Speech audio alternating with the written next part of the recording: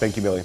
Well, finding a place to live that has leadership that does what they can to improve the quality of life for the citizens is so important. Joining us now on ISF, our Mayor of Lauderdale Lakes, Veronica Edward Phillips, along with City Manager Tressa Brown Stubbs and Assistant City Manager and Administrative Services Director Peggy Castaño to share how the City of Lauderdale Lakes cares more about its citizens. Mayor Edwards Phillips, Tressa, Peggy, welcome to Inside South Florida. Wonderful to have you beautiful ladies on my couch. Well, hello, Jason. Thank you so very much. Welcome back to my home. Yes, we're glad to be home with you.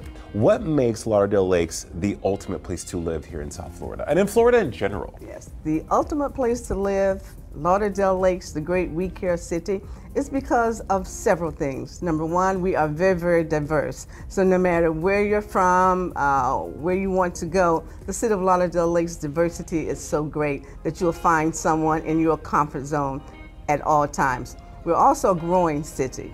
We are in the center of Broward County, but we are so excited that we are growing, and we're looking forward to others coming in because our businesses are growing too. Businesses also are looking to come to South Florida, and Lauderdale Lakes is a great place for them to thrive as well. Yes, Tressa? We have one of the busiest corridors right here in Broward County, or nationally. So we have opportunity right there on that corridor for new businesses to come in. We have new development going on in that area. We have an outrageously awesome community redevelopment agency that is striving on bringing in those businesses and getting to know them nationally.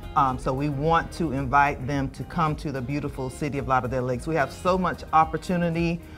Cultural experiences there, some of the best food at the mom and pop small businesses. So come to Lauderdale Lakes, we have a little bit for everybody. What businesses are coming? What's new? We have opened the door for national brands to recognize us and take the opportunity to come to our city. However, our city also supports small businesses. We are a very welcoming city. I believe that us being in the heart of Broward County and having most of Broward County traverse our city has made us a very welcoming city. Yeah.